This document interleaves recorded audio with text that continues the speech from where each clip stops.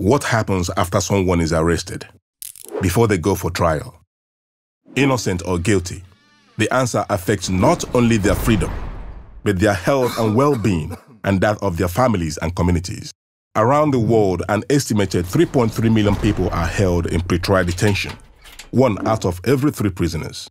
In some countries, suspects can spend years awaiting trial, a life lost in limbo.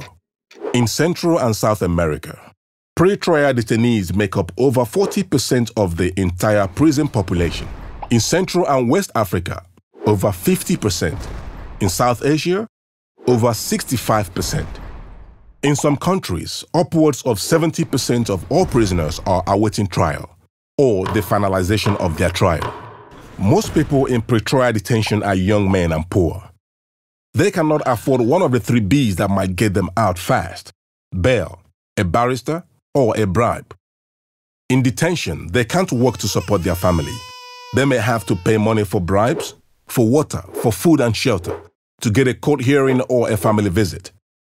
In detention, their health can suffer.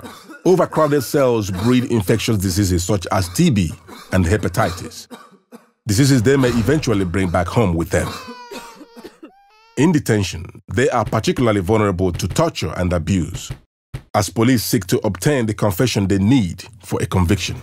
States spend huge sums of money incarcerating pretrial detainees, money which could be better spent hiring more police officers and prosecutors and building schools and hospitals. But there is a way out. Not everyone who is arrested is a danger to society or going to run away. Making sure arrested suspects get early access to free legal advice from a lawyer or trained paralegal can ensure people aren't locked up by mistake or without good cause. Better laws, more alternatives to pretrial detention, and supervised pretrial release systems can keep pretrial detainees out of prison and keep the public safe too.